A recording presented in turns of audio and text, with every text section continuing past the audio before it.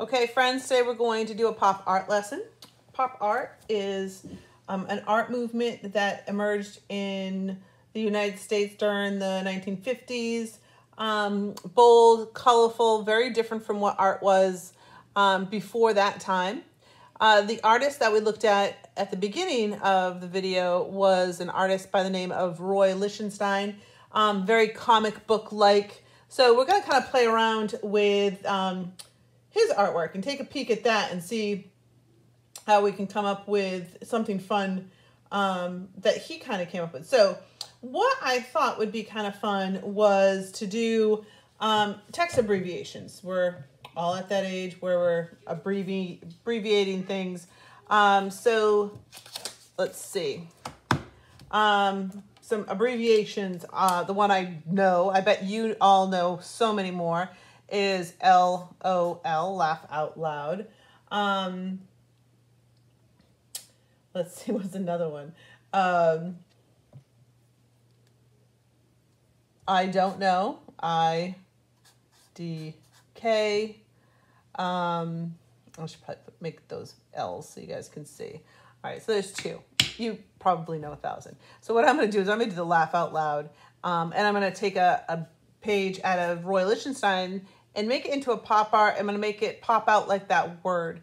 So his elements in art were primary colors, which are red, yellow, and blue, and it had the dots and it had bold outlines. So the first thing you want to do is go ahead and do some block letters. We've played around with that in a couple of videos before. So take a look at your block letters. They do not need to be perfect. I like to do all of my stuff in pencil, so I'm going to get started with that. Okay, so I said I was going to pick out my LOL. So first I'm going to do is do my block lettering. So my block lettering, and I'm not going to make it too big. I don't have too big of a piece of paper, and I want to make sure, I want it to look like an explosion. Usually with words like that, you're focusing on one area. So here we go. I'm going to do my L, and I'm just doing block letters. I might get a little fancy with it. I want them to overlap, I think, is another thing that he did with his letters. So, and then make this L go behind, maybe see it just a tiny bit. I'm actually going to make sure it's kind of in line with that one. Okay. So after you get the lettering done, I would go ahead and, my eraser's yucky. I would go ahead and trace that. You can use a colored pencil. Definitely black is suggested. Okay, so I'm going to go ahead and trace all of that. And we're going to add a shadow to our letters today. We'll talk about that.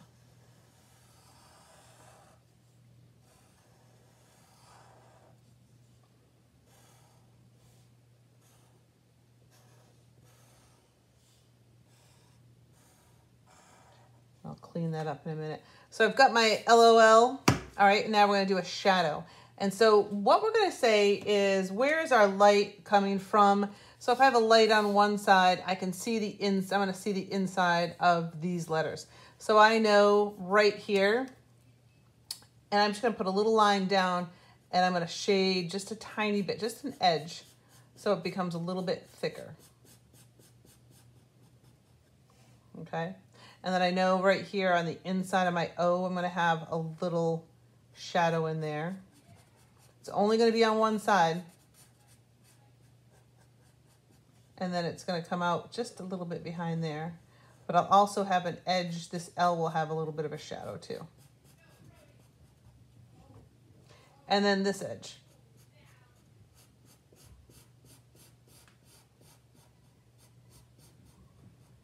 And then if I had an edge on this L, I'm going to definitely have an L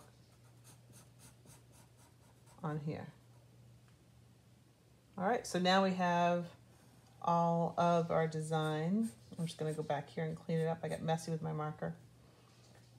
Fill it all in. All right, so it's just that when you're doing a shadow, especially with marker, it's just easy. You're just kind of doubling up a line, but you're only doing on one side of all of the letters.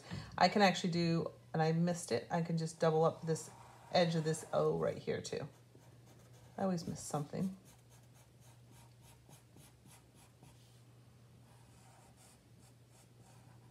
Okay, now for the design around the outside. How are we gonna make this explode? Okay, so now we're gonna start our background to this.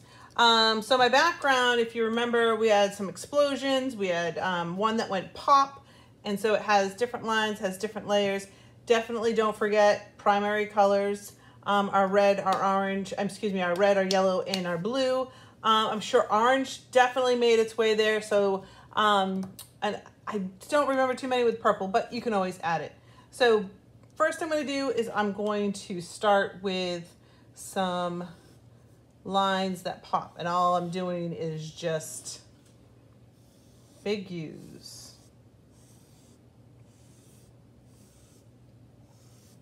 And some of it went off the paper, that's fine.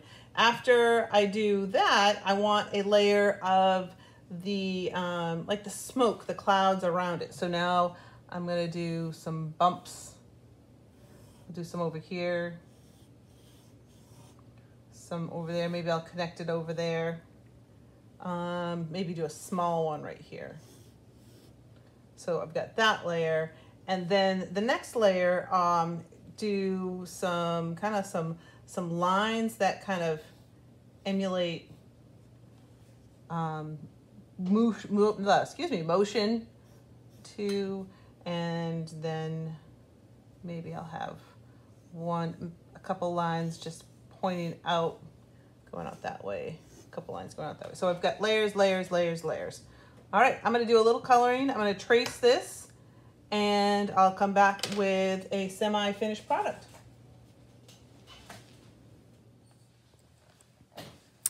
Okay, here we are. We have our LOO. I've got everything outlined. I've started adding some texture. The texture that I have started is the dots.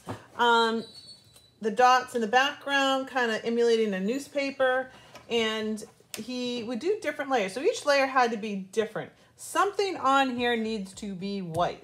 Definitely. So whether it is you decide to do your letters white or one of your backgrounds, but only one of them. So like, I think I'm going to keep this one white, and these are going to get colored, the primary colors, and then this background's going to get colored. So in this layer right here, I could probably keep a white or a color. So it's up to you which whenever you want to try and do. So play around with layers and how you're going to put them all together. I'll get back to you when I start to color. And I tell you right now, I'm going to actually color mine in in crayon, because it's a lot of coloring. My Sharpies won't color very well. My color pencils would probably take a lot. So I'm realizing that if it's a large space, usually crayons or big thick markers will work. So I'm going to use either one of those.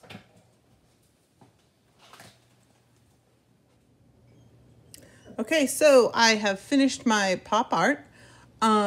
Couple things just to talk about. I used my primary colors. I did some texture in the background. Remember I was talking about keeping one of these areas white. I did do some gray texture back here with the clouds.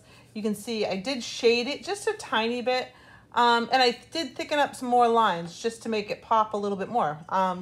And I'm really glad I like this idea. So I hope you find your own little chat and have fun with this. And again, if you come up with the one that you really like and would like to show me, please email me and send it. I'd love to see it. Thanks and have fun, and I'll see you next time.